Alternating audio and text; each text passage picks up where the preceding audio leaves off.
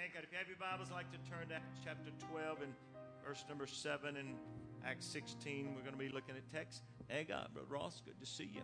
Glad you're here tonight. Thank God. And behold, the angel of the Lord came upon him, and a light shone in the prison, and it smote Peter on the side and raised him up, saying, Arise up quickly. And his chains fell off from his hands.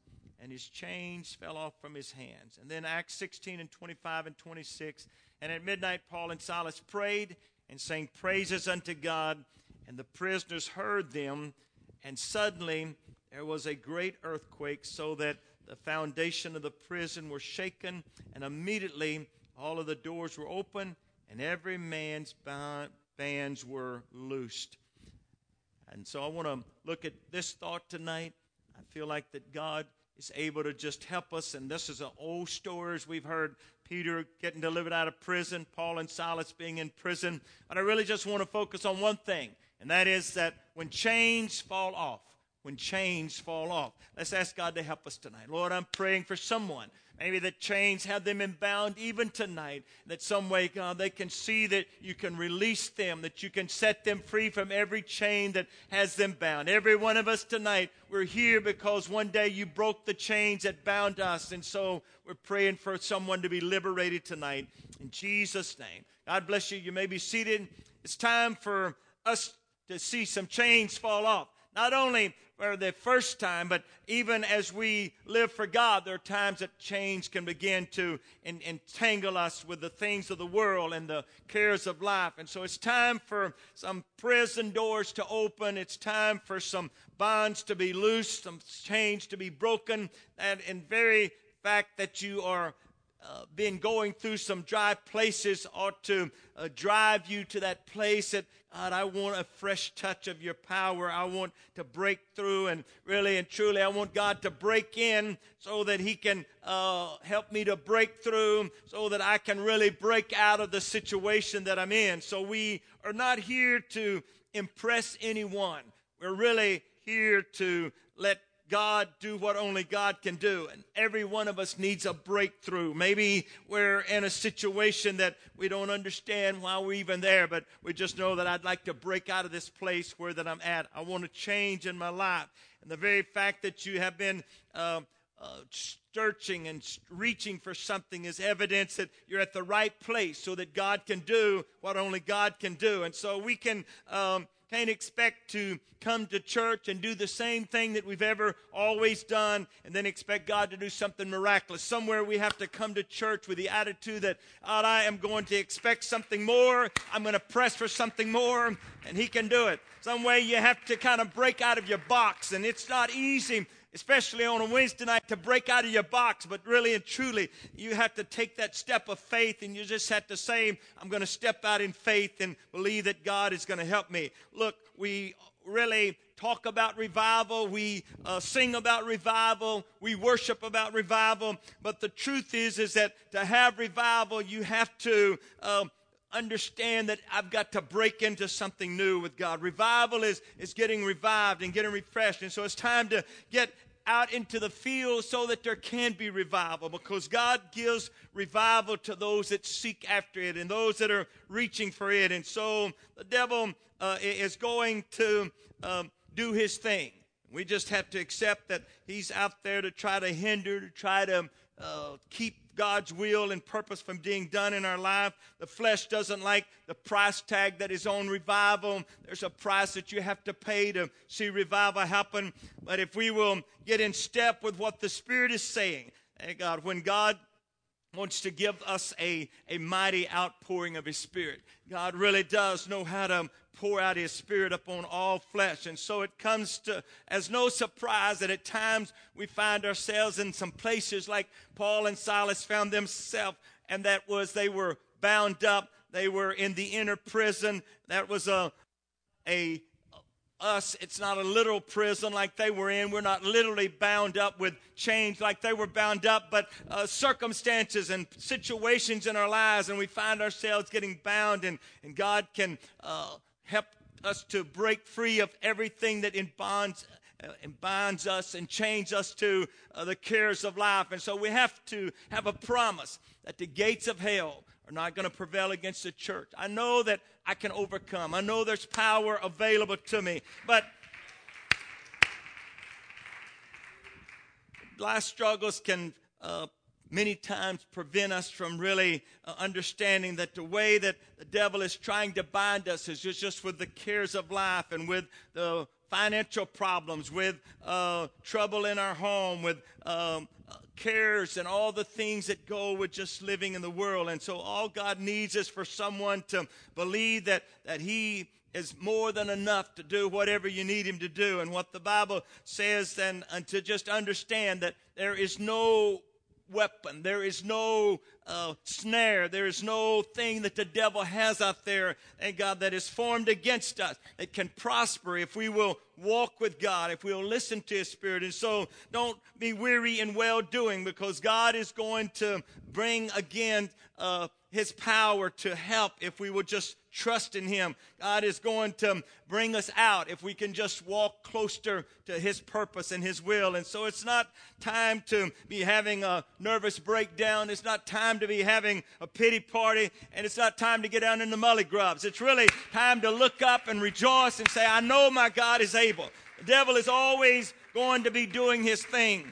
But no matter what he does, he is not going to be able to prevail against the church. God is always a step ahead of the devil. And so the devil can't win. And sometimes we give in to all of his doubts and all of his fears and all of the pressures that are coming. But in due season, if you will, you're going to reap if you faint not. And sometimes you just have to understand, I know I'm going to come out. I know it's going to work it all out if I'll just press and if I'll just hold on to God.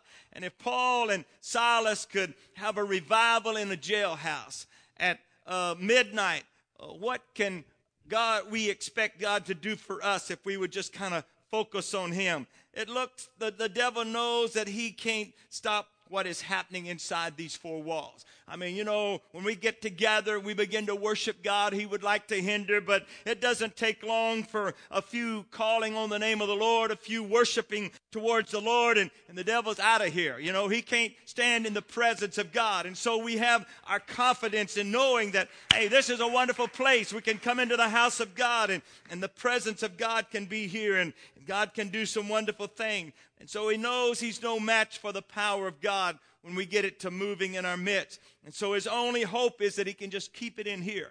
You know, he just wants to contain us. He can't control us. He don't have the power over us. And so all he tries to do is contain us. Just have church when you're at church, but don't take church outside these four walls. Don't get so excited about the Lord that when you get out there that people are still feeling the Holy Ghost, and the Holy Ghost is still working in your lives. And so he knows that all he can do is hope that we just won't let it be there. Don't let anyone start telling their neighbor about what God is doing for them. Don't let any saint of God begin to lay hands on the sick. Thank God, every believer, you know, you can actually see somebody sick and lay hands on them and pray for them, and God can raise them up. Thank God, don't let us start using the name of Jesus outside these four walls to come against the enemy of the church and of the souls of men. And so don't start having prayer at home. Don't start teaching Bible studies. That's where the devil is trying to limit us. And so we've got to understand, we've got to get beyond these four walls. We've got to go into the highways and the byways and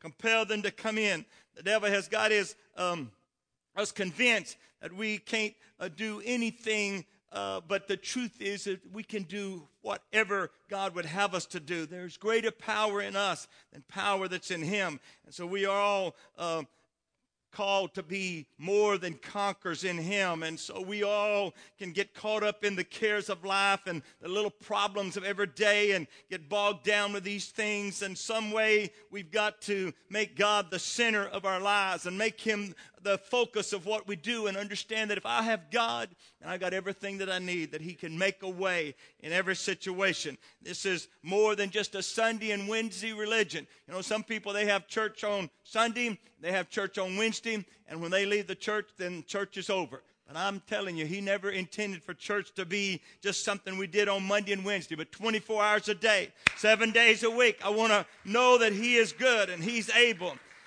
there was nothing that Paul and Silas could do to free themselves. They were in the inner prison. They were in stocks and bonds. They were going to be there. There wasn't any way that they were going to get out of that place. But they could do something that would get God's attention. And so the Bible says at midnight, they began to pray, and they began to sing praises unto the Lord. And there was nothing they could do but just pray that God would just kind of show up and minister to them. And so God could break into that place, and they could just break through to feel in the presence of God and begin to worship him. And so in two men in a prison with their backs beaten began to just get their mind off of their problems, get their mind off of their troubles, and suddenly they began to worship the Lord, and something beautiful began to take place in their life, and there was nothing but just reaching for God. I don't know that what you're up against tonight. I don't know what your struggle is with. I don't know what the devil's been telling you. I don't know how hopeless the situation seems tonight. But I don't think any of us are in any more hopeless situation than they were. And I want you to know that if you will begin to get your eyes off your problem and begin to get your eyes on God and just begin to let a little praise come into your heart, you'll be amazed at what God can begin to do and how that he can let the chains fall off. And really and truly, that's what it's all about. It's when chains fall off. Suddenly you realize that, hey, I'm free. I don't have to be the slave of sin anymore. I don't have to be the slave of drugs anymore. I don't have to be the slave of alcohol anymore. I don't have to be the slave of cares and worry anymore. I can put it all into God's hands. And so God can break in, and he will break you out. If you will just let him break into your situation, he can break you out of your dilemma. He can bring you out of your despair. All God is waiting for is for someone to start lifting him up and someone to start focusing on him. And we need to understand that God is more than able to help you out of your situation tonight. All he is wanting and all he is waiting for is for you to do is to cry out to him and just say, God, I yield to you. I surrender to you, and let him begin to work. And it's all in calling on his name. That is no name like his name. The devil trembles at his name. Sickness is healed at his name. Depression flees at his name. Problems become small in his presence as we call on his name. And so no matter what's going on in your life tonight, if you will just lift up your voice and you'll begin to call on his name, he will show up. And he will do amazing, abundantly above what you can ask or think. And so in the darkest hour of your dilemma, if you could just lift your voice and just begin to call on the name of the Lord, he's going to hear and he's going to help. We sing the old song we sing songs over and over so that we can get blessed. And every time you sing it, if you get your mind on it, it just kind of gets better and better. But when you say the name of Jesus, all heaven comes to attention. When you begin to call on that name, everything that is in heaven becomes at your disposal. And then he just says, now just ask whatever you will, and I'll give you whatever. Like a brother preached last night about just asking. And so our God is more than enough. And the chains start breaking. And what we need is for chains to fall off of those that are imprisoned by whatever has them bound tonight. And there is a God that is more than enough to do whatever you need him to do. And there are people that have prayed. There's people that have stood in the gap, and God has responded to your prayers, and God has heard your cry, and he is ready to do above and beyond what you've asked or think. And then we need to just start singing the songs of victory, because God is more than enough. When we pray, things begin to happen, and God begins to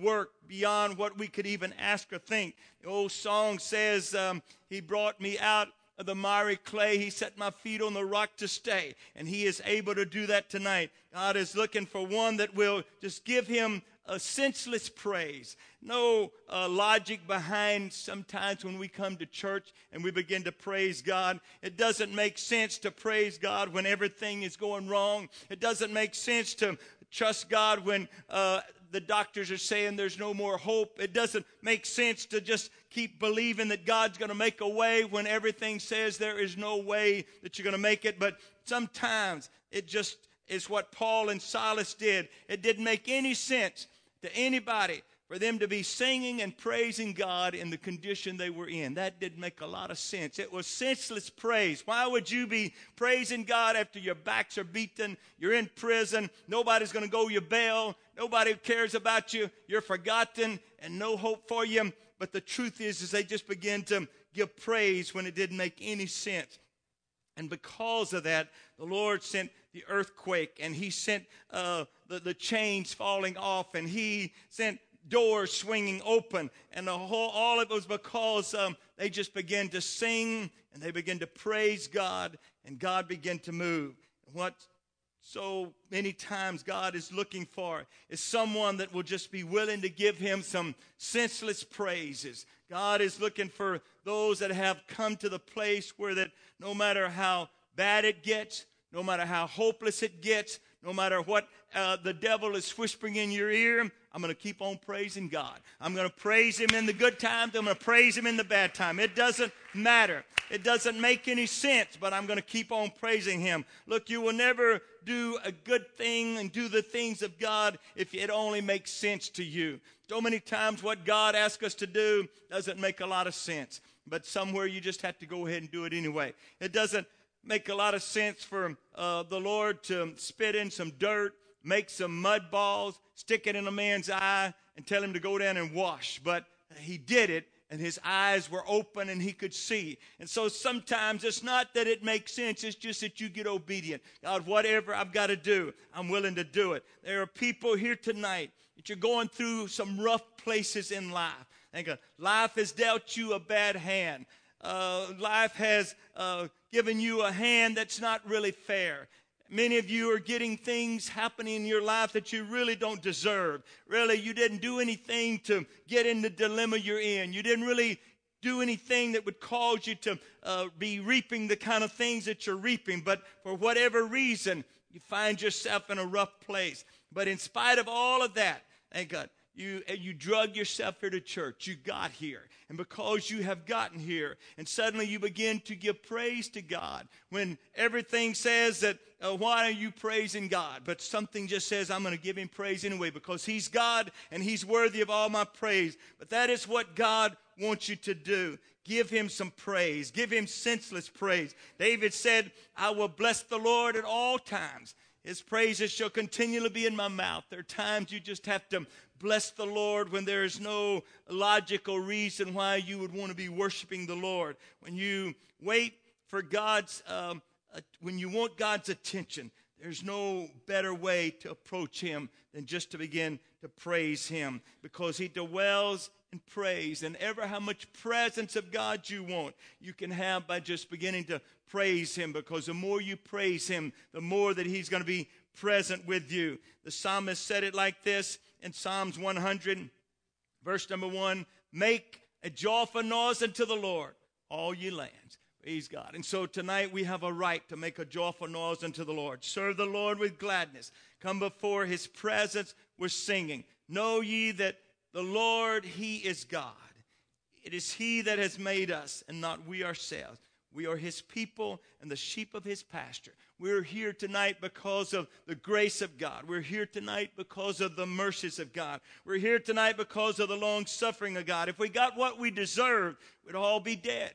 And we're not, because his mercy endures forever. And so we're here tonight as sheep of his pasture. Enter into his gates with some thanksgiving, and into his courts with praise. Be ye thankful unto him, and bless his name. For the Lord is good, and his mercy is everlasting, and his truth endures to every generation. While we're standing tonight, I just want to remind you that there's a God that wants to break the chains. There's a God that wants to set you free tonight. There's a God that has brought you here because he wanted you to